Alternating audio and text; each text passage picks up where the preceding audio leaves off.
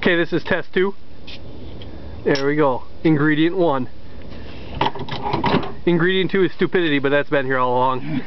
Lawnmower and nitrous next tape. Did you see that one? Alright. Fuck it, go for it. Battery? Let's close the fucking door. No, I don't want to close the door. I want to see it. Just in case the camera don't get it good. Jake! How loud is this going to be? I don't think it'll be loud. I think it's just going to be violent. Alright. You probably want to get on this side of the door. But I want to see it. You can watch from over here. Well, hold on, don't do it yet. Yeah, Jake. I'm a little nervous. Well, We know where the hospital is. I got him on speed dial. Ready? Yep. Whoa! Woo! Where's my beer? Holy shit! Hold my beer. And watch this. .com.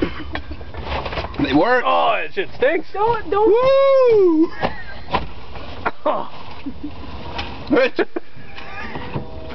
That's cool. And now we remove.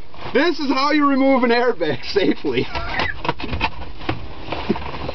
Don't try this at home. Don't try this at home.